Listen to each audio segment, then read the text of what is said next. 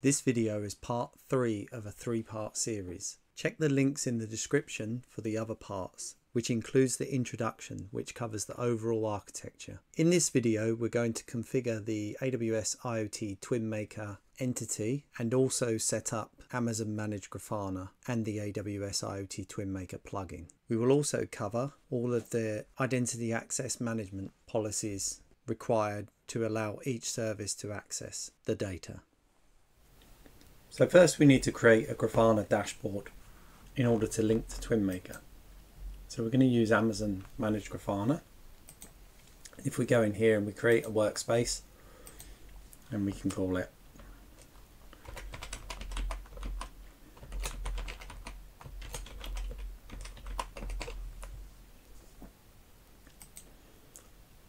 and we're going to use IAM Identity Center, which is the old Amazon SSO, because I've got users defined in there, and we're going to have open access, create that, and we can add in site-wise here as well. We can't add in TwinMaker, we'll have to add that within the Grafana dashboard itself. And we create that workspace. Now that's done, we need to assign users. So I can assign a user or group. These users I've defined already in the IAM Identity Center. So I can click that one and assign that user. And I'm just going to change the permissions of this user to make them an admin. Then we'll go back. And we just need to copy this IAM role, because we're going to use that when we create the workspace in TwinMaker. So now that we've copied that IAM role on, we're going to switch into TwinMaker and go into the workspaces, and we're going to create a workspace. So we're going to call this one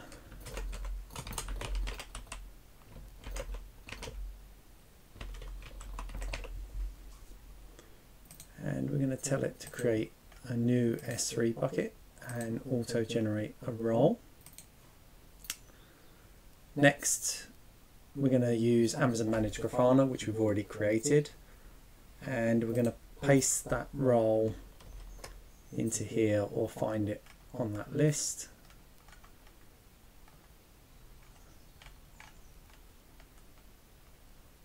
I think it's that one, ending in HEM. Just check. Yep, it's there.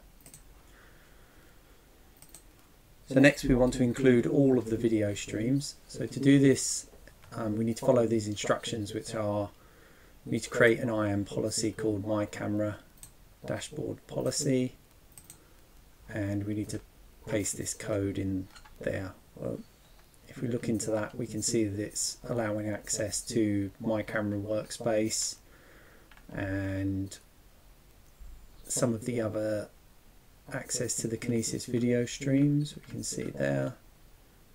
And interestingly, as it's accessing the AWS SiteWise, we can see it requires these tags, and we'll go into that a little bit later, just to show that you do need to tag some of the other assets to make sure that this policy can access them.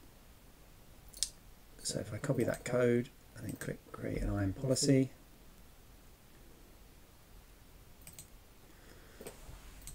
paste that into there. Let's review. I want to copy this name.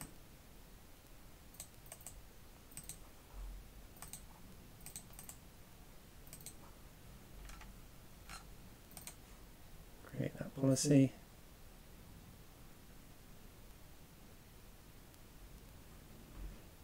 That's good. Scroll down to the next part, which is create a dashboard role. So if we copy that name, and we've got to attach our policy to that dashboard role. So as a starting block, if we just use TwinMaker,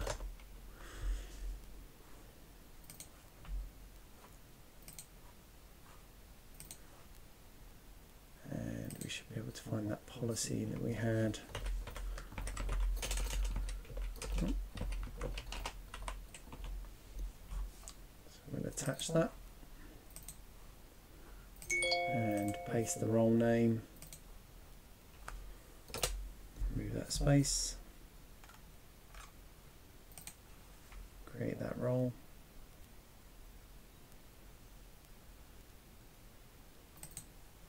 Go back and refresh. We should be able to find that role in there now. There we go. And now we need to update the dashboard role trust policy. So this is allowing the Grafana dashboard to access this role and assume this role. So if we copy that and click this button, it should take us straight to the policy. Paste that in there. Should be done. So now we can go next and create the workspace. That's done. So now we can click into the workspace and go to the entities and create an entity. So we'll create an entity name called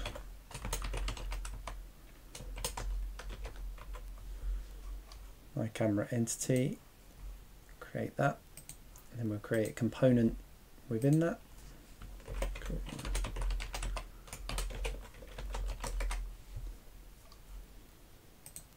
Of the type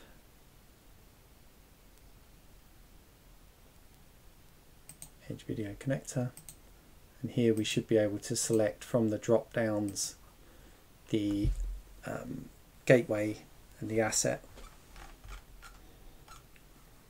Don't worry too much if this video stream doesn't load or work on this section. As soon as we click add component, after it's finished creating, you should be able to see it streaming in live.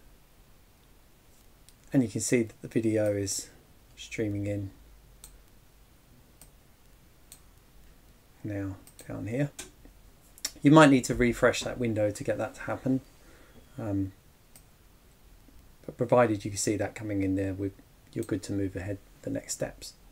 So next we'll switch back to the Amazon Grafana page and open the workspace URL. We have to log in here using that identity manager. So now if we go to the data sources on the left, we can add a data source, and you can see there's lots to choose from in here, but we can put TwinMaker. And now we need the IAM role of the dashboard.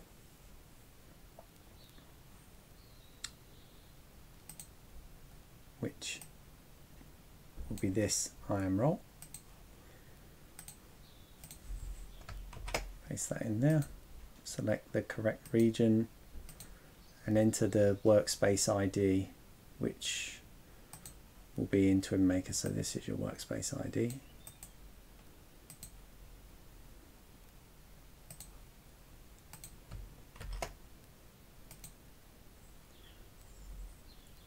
And you can see that's successfully configured. If you do get any errors in there, then it will be to do with the policy and the roles that you've created. You need to make sure that you've followed the steps exactly as I just did, and that you have the tiered structure between the roles, assuming the role of the next in order to gain access to TwinMaker. So now we can create a new dashboard. But before we do that, I just want to go into the IAM policies and point out what we saw within that policy, as I mentioned earlier regarding the tags. So we can see in this policy that it will allow access to these camera resources within TwinMaker. We can also see that it will allow access to all Kinesis video streams. and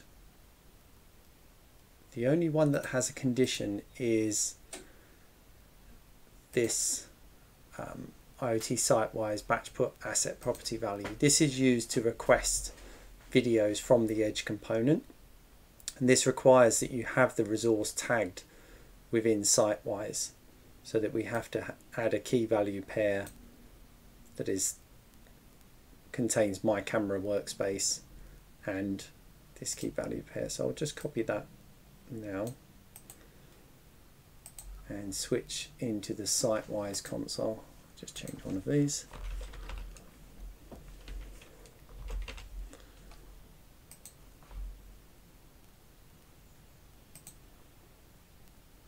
If we go into our assets and expand that camera asset, under the tags you can just edit and add this tag that we copied. So provided we have this part as the value, edge connector, that will mean that it's allowed to access this camera asset in order to update the attributes that we've had, so you can change the start capture time and the live streaming and request video clips from the camera. So if we switch back now to that IAM policy, there's no other dependencies in that one. So we can go back to the Grafana dashboard. And the next step is to create a new dashboard. Here we can add a new panel of the type KVS video player,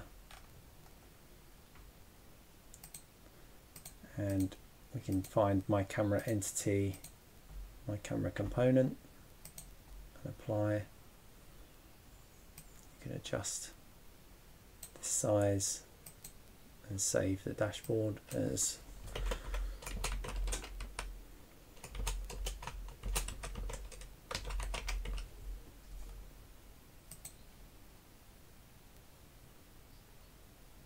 and you should see the images coming in. So now you have your camera feed coming into a dashboard which is user accessible, separate from your development environment, and now users can create their own custom dashboards that incorporate camera feeds from the edge. Thank you for watching.